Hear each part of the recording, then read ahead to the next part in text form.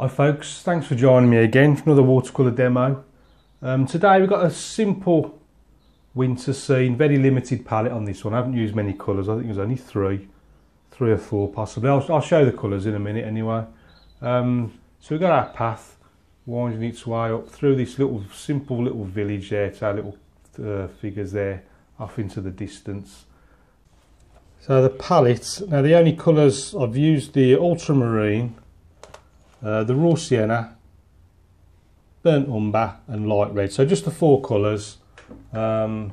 Most of it done with a big 8 brush and then just the two little rigger brushes as well. That's all I've used brush wise. And let me just quickly show you my latest book. This is volume 3, watercolour painting made simple.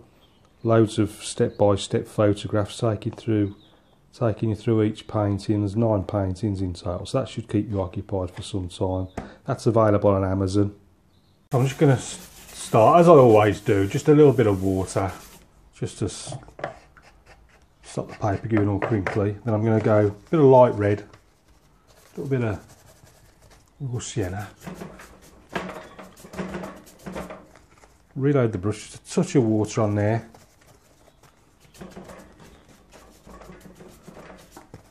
Raw sienna. I'm just going to work this all the way down to the bottom, just being careful to leave that centralist area, which will act as our nice little light source. Going to introduce a little bit of ultramarine into it as well, just to darken it up a little bit more on that side as well.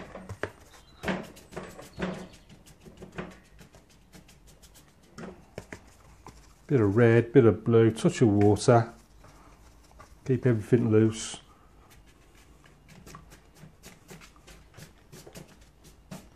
And I'm just keeping an eye on little bits of water dripping down the page. I'm just soaking them up as I go along, and also it gets a nice little bit of texture in there as well at the same time. Just watching out for the little pools of water that gather at the bottom of the paper. So that's sort of background. So that's just finish off getting that little bits of water. And then I'm going to do some distance, a few distant trees. So I'm just going to mix all the same colours together. And then along the horizon line, which is about 1/3 of the way up, I'm just going to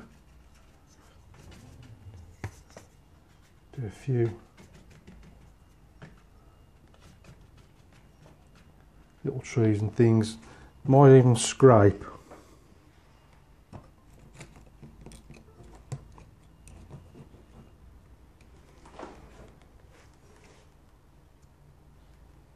If I can find my little card, just scraping a few little buildings just in the distance there. One there, one down there. One just in front of that. Do those together.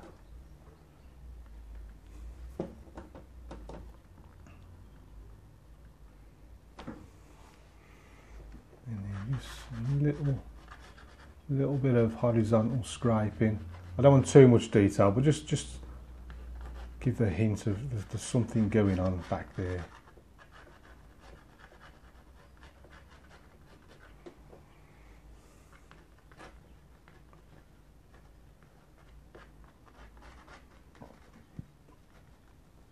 I'll do just a little bit of detail. Right now, a bit more detail on the right hand side.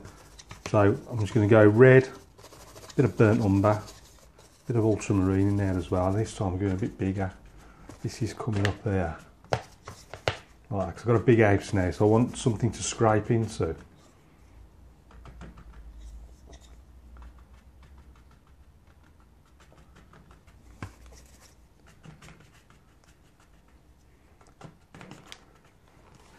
And before I do, actually,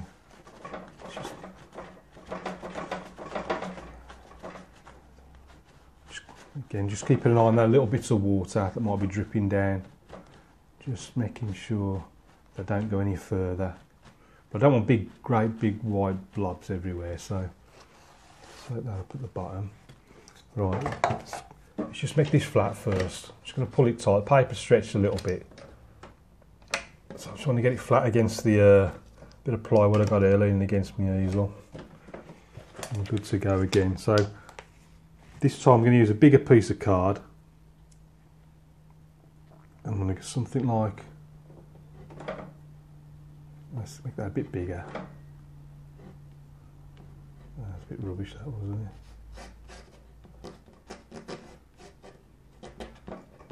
A few little fence posts and things. Obviously this is a little bit closer now, so there's a bit more detail.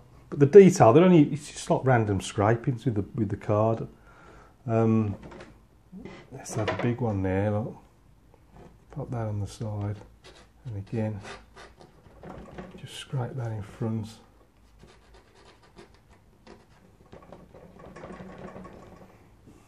You know what I've often, I love something like telegraph poles. I'm going to stick one in there, I think.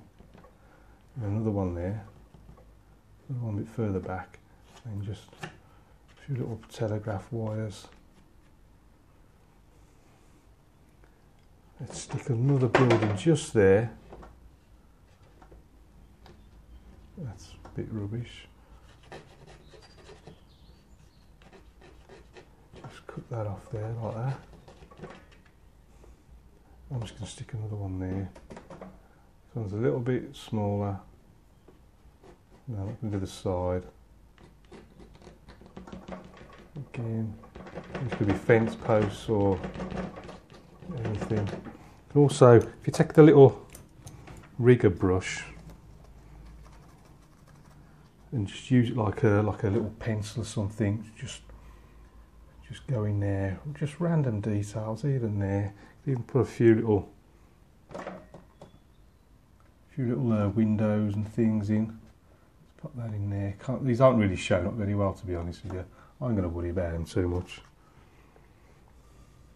Again, just a few little lines and things.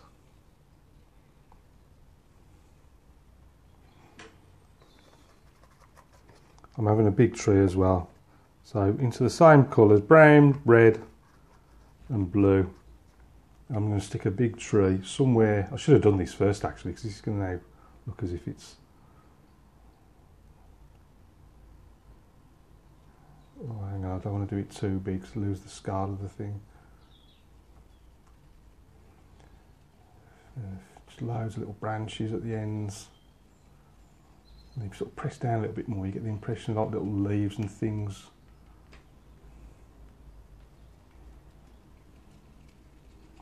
And then as the paint has left the brush, you can just go wild then and just give the impression of just little bits of foliage, just last few leaves about to fall off.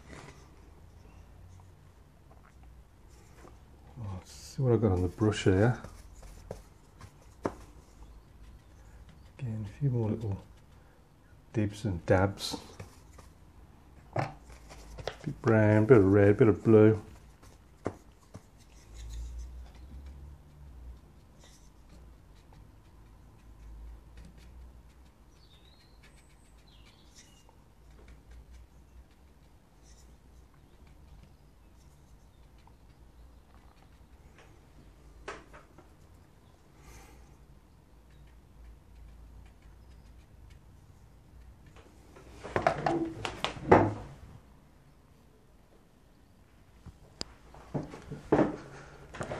Right, so next I'm just gonna see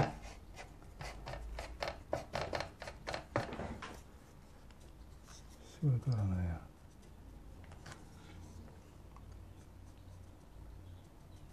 So I bring this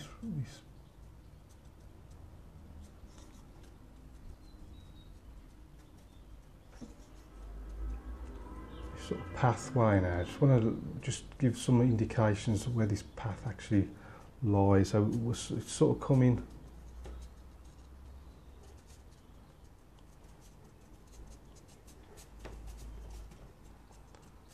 something like that.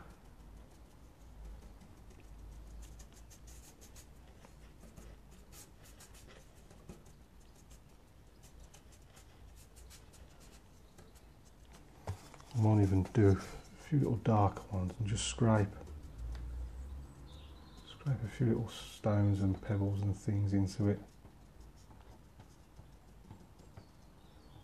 Just need to narrow that up a bit more at the top.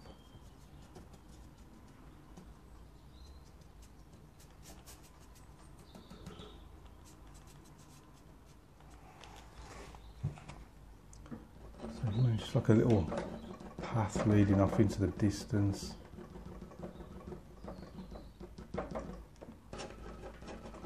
Little rocks and things here on the ground.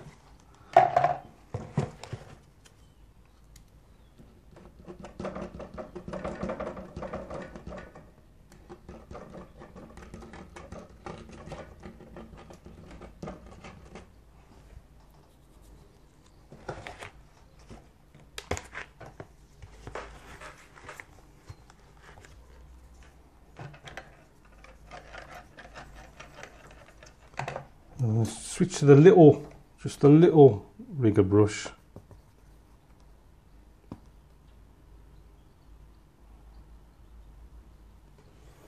And then right up there, actually just make sure it's dry.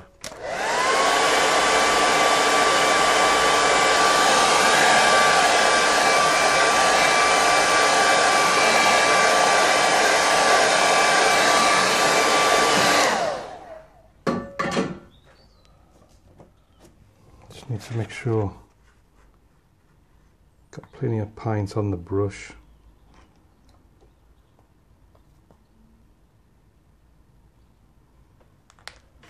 Right in.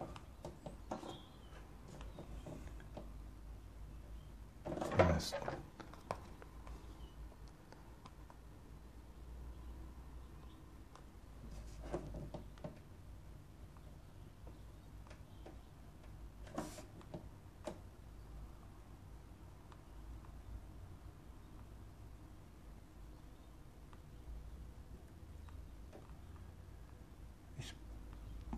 I really need a new brush, this brush is rubbish.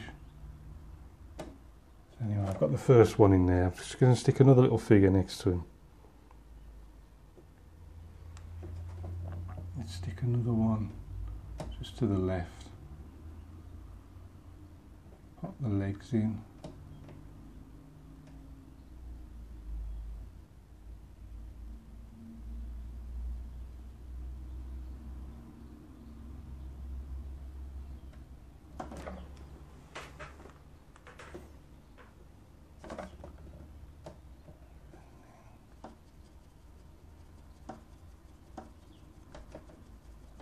Just added like a little, just some sort of shadow effect.